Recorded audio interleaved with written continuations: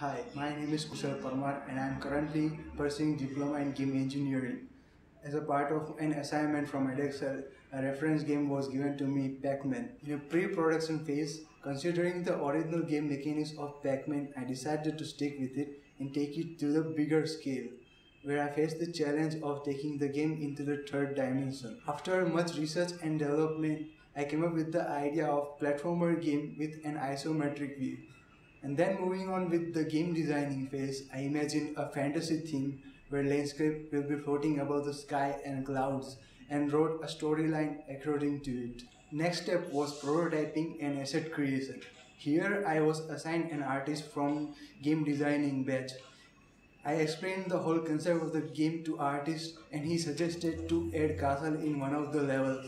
So we came up with the idea of additional level where player will have to battle with the monster and have to defeat him in order to capture all the treasure and fulfill the final objective of the game.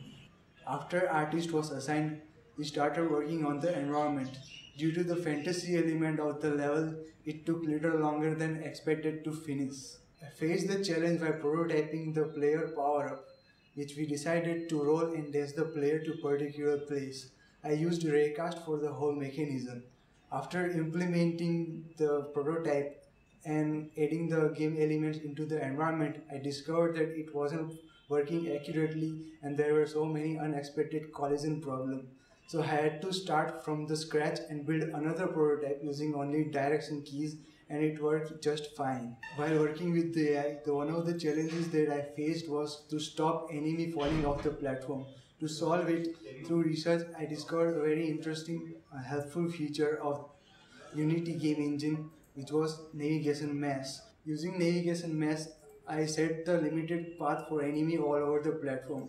And then we wanted two functions to happen for enemy. One was to follow the player and another was running away once player gained power up. To do so, I wrote 4 different scripts and had to disable and enable simultaneously. From the beginning of the project, I already knew the game was too linear, there wasn't much variation, just collecting the collectibles.